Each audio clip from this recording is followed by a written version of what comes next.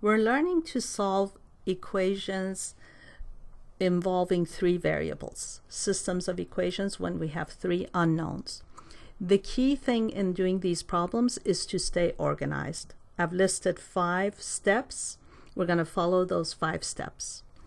So to help us stay organized, we're going to number our equations 1, 2, and 3. First step says to use 2 of the equations to eliminate one of the variables. I have chosen variable z to be the one to eliminate because in one of our equations the coefficient of z is -1, and that's going to make it easy to eliminate z. So we choose equations 1 and 3 to eliminate z. We do that by multiplying equation 3 by -5. This way the coefficients of z will be -5 and +5. We want the coefficients to be the same except for different signs. So if their signs are different and the coefficients are opposite numbers, then when we add them, they're going to cancel out and become 0. They will eliminate. So we get 25x minus 15y plus 5z equals 85. I'm going to repeat the first equation down here. So when we add them, you will see that the z's eliminate. So now the coefficients of z are 5 and -5, so when we add them they cancel. So we get 27x minus 11y equals 103. I will call this equation number 4. We're done with step 1. Now we're going to use 2 other equations to eliminate z as well. So we're going to use equations 2 and 3. So I am going to multiply equation number 3 by 2. This way the coefficients of z will be +2 and -2, and they will eliminate when we add them. So we get -10x plus 6y minus 2z equals -34. We're going to repeat equation number 2 down here.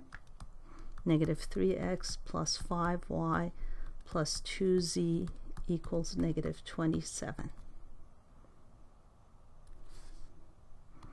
Once again, when we add these, the z's will cancel. So we get -13x plus 11y equals -61.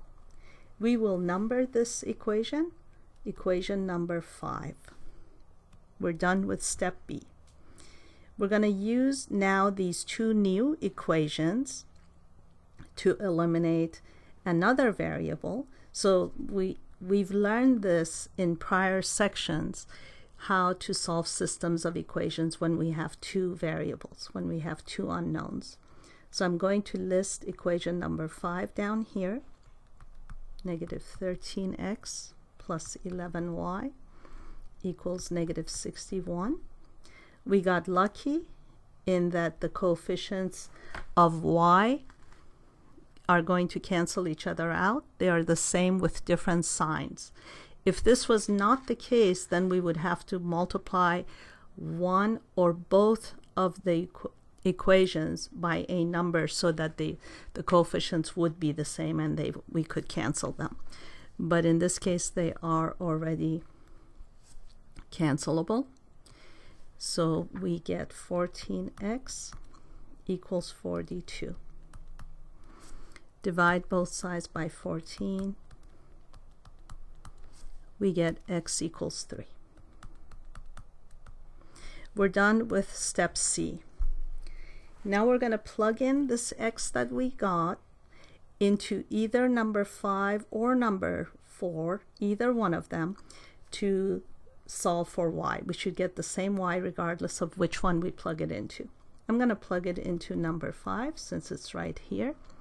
So -13 times 3 plus 11y equals negative 61. Negative 39 plus 11y equals negative 61. Add 39 to both sides. These two cancel. We get 11y equals negative 22. Divide both sides by 11. We get y equals negative 2. We're almost done. We found our second variable. We just have one more variable to solve for. And we do that by plugging in the x and the y that we found into any of the three original equations. So we could plug it into any of these three. It's up to you. So I'm going to plug it into the first one. So I plug in 3 for x and negative 2 for y, and we're going to solve for z. Notice the first one that we eliminated is the last one that we solved for. So 6 minus 8 minus 5z equals 18. Negative 2 minus 5z equals 18. Add 2 to both sides.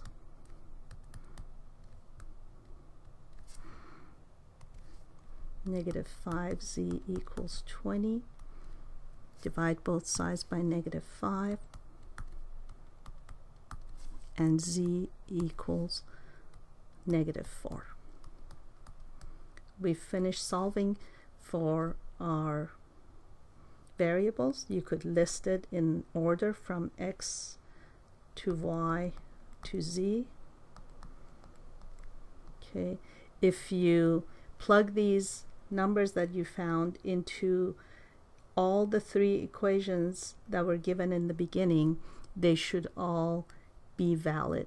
They should make all equations be true. If they don't, that means we've made a mistake.